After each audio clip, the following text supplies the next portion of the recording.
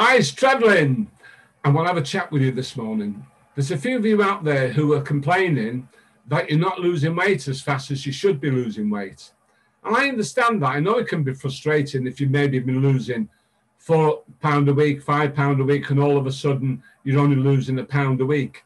But, you know, it's like emptying the sink with a teaspoon. It'll take a long time. But if you keep doing it, even if it's only £1 a week, even if it was only £1 a month, you are losing weight.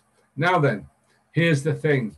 If you want to lose more weight, you've either got to change your diet. Maybe you're eating too many carbohydrates, or maybe you want to cut down on the meals. So that would be like using a bigger spoon, and you get rid of more water with a bigger spoon. You could even do intermittent fasting, or one meal a day, and that would be using a bigger spoon.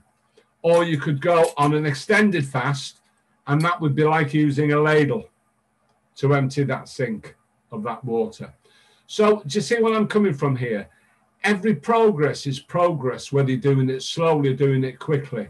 Now then, it could be if you're eating too much fat on your meal. I see people having some lovely, lovely meals, but they've got fat on it, or they've made themselves a pizza.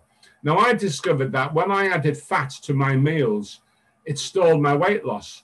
Up until I'd heard of the ketogenic diet, I never added any fat to my meals. I wasn't bothered about eating fat. And I started adding butter and cream to my coffee. Anyway, you can find out more about that on my video that I made here, Demystifying the Ketogenic Diet. That'll tell you what I came across and how it worked for me. But here, what we do here is called the low-calofa diet, and it's the low-carbohydrate, low-fat diet. So back to the sink. Empty it with a ladle. That means maybe extended fasting. Or if you've got a dripping tap, what you're doing maybe is eating fat, which is stalling your weight loss, or having too many carbohydrates on your plate.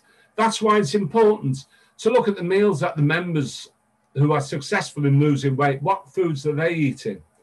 Find out what works for you. Perhaps you can have a piece of cheese and perhaps it won't affect your weight loss.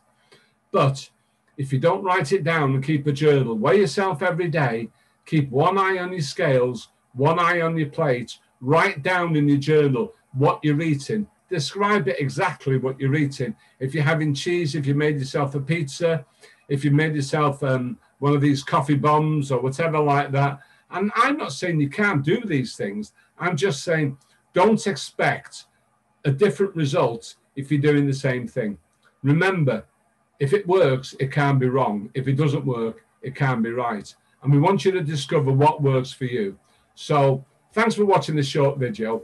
I hope it's helped you in some way. And we're here to help you on the Keep Fat Club.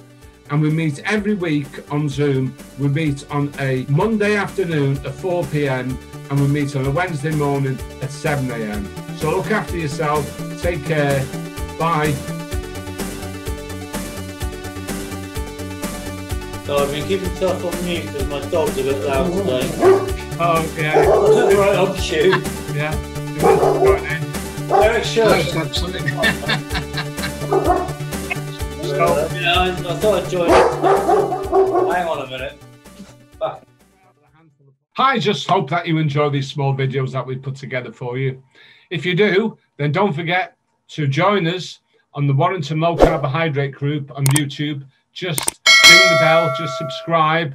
And also, if you want to find out more about how we're fighting the war against losing weight and type 2 diabetes and other health issues, join us. Join us on the Keep Fat Club. So thanks a lot again for watching this video. Stay safe. Bye now.